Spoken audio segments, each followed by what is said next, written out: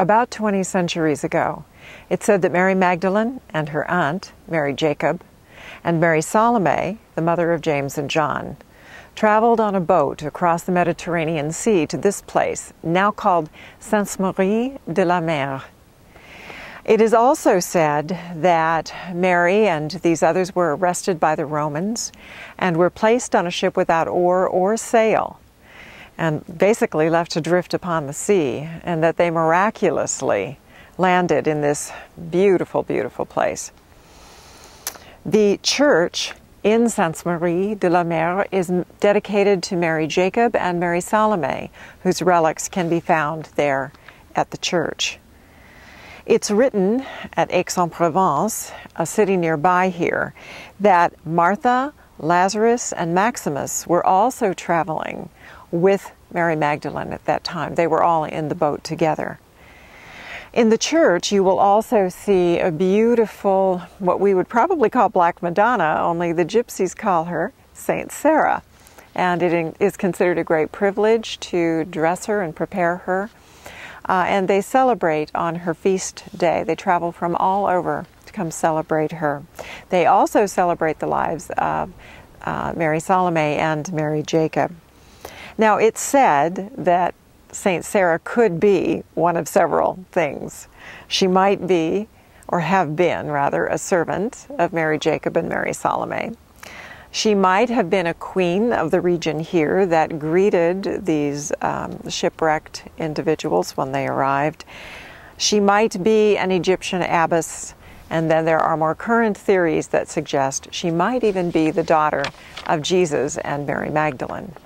Now, if the bloodline stories are intriguing to you, you might find it interesting to know that there's a painting inside the church that is a depiction of Jesus being in a boat and landing on the shore. I'll leave that up to you to decide what that means to you. As I meditated in the church, as I've meditated here by the sea, I've been struck how the concept of family continues to touch my heart. It's so clear that Mary Magdalene did not travel alone. She traveled with family of blood and family of spirit. And they created a new home together here. As I imagined what it must have been like to be Mary Magdalene adrift at sea, I had this beautiful feeling and visions of her resting quietly and imagining or seeing or sensing, using her intuition, to connect with the life that was to come, the beautiful life ahead of her, with all of its aspects, and welcoming that life. So dreaming her life into being and welcoming her new life. And I can't help but wonder if that also meant for her and for the individuals traveling with her a meeting of their family here. Might be kindred spirits, the people that took them in, that assisted them in getting established, the ways in which you communicate with fragments of each other's language, or that you share little delights with each other, or you assist each other in some way. You find a way to say thank you to the families that host you. There is a magic that happens when we are set adrift or we travel intentionally to new places, whether that's a place, physical place in the world, or a place within our hearts and our lives, a place where we are finding those who we have kinship with, whether it's a place within our spiritual journey, our own awakening. We are never alone in this journey, ever. We are always with other. This is the teaching of the sacred feminine. There is always other. And I have to tell you that the Church of Saintes-Maries-de-la-Mer has a deep, profound resonance with the sacred feminine. Even the crypt where you find Saint Sarah, the ceiling is blackened from all the candles, is the smoke from the candles, that blackened it.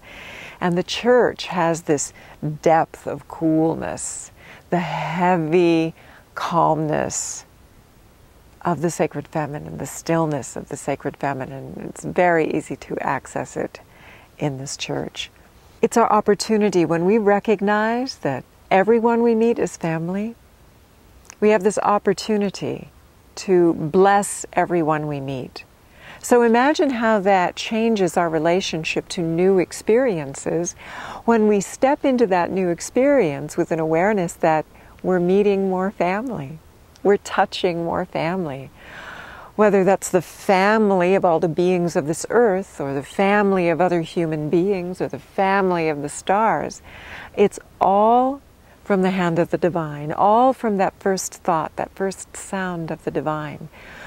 So we have an opportunity as we step upon new land, as we open our hearts to new adventures, as we meet new people, to bless what we encounter, to bless the family that we meet, and acknowledge that divine relationship that is within all of us and a part of us that we share.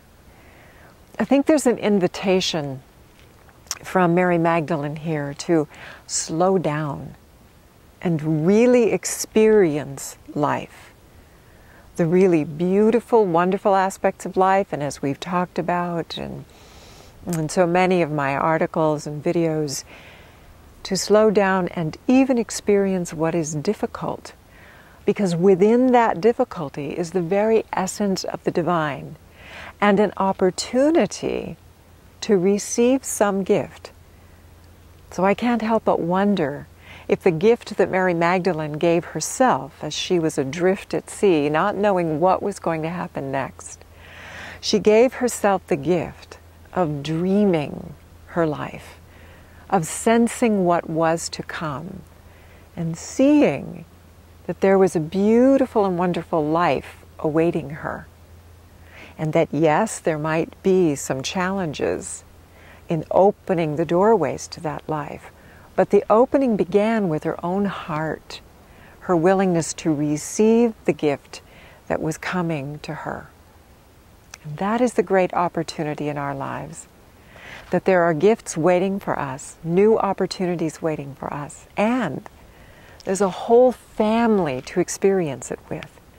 The family of the sea, the wind, the earth, the fire, the family of the loved ones we are leaving, but also the family of the loved ones we are about to meet. The family of our divine intercessors who are our guardians and our assistants along the way. Family is everywhere, just like the family in her boat and the family that would meet her on the shore.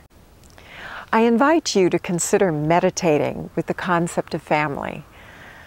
Pour some water into a bowl, that beautiful water that is the conduit of communication and connection and intuitive insight, psychic wisdom.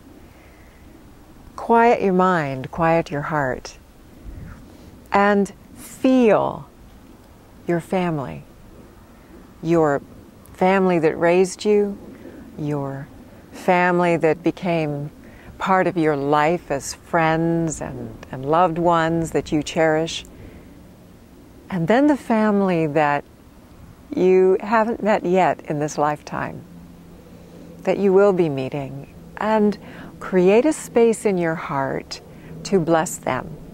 Whether the lessons were difficult or the lessons were easy, they are lessons we share together, we co-create together.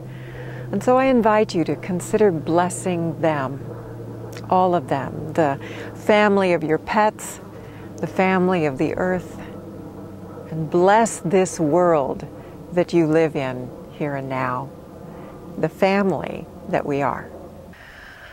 This is our wonderful opportunity, I believe, here at Saintes-Maries-de-la-Mer, where Mary Magdalene found her and created her new home, to open to the divine as we meet the divine in all things, and to cherish each moment and bless each moment for the gift that it is, for the family that we are.